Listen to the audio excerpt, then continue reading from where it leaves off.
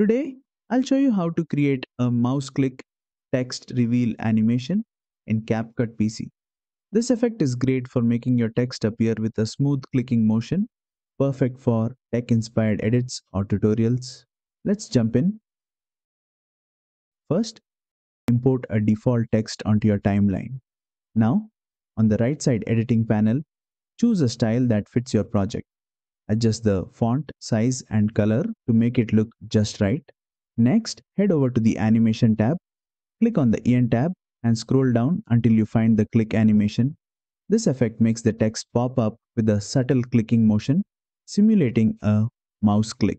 Now, use the duration slider to control the speed of the effect. If you want a quick click reveal, keep the duration short. For a smoother, slower reveal, increase the duration. And that's it. You've successfully created a mouse click text reveal animation in CapCut PC. Try experimenting with different text styles and animation speeds to make it fit your project perfectly.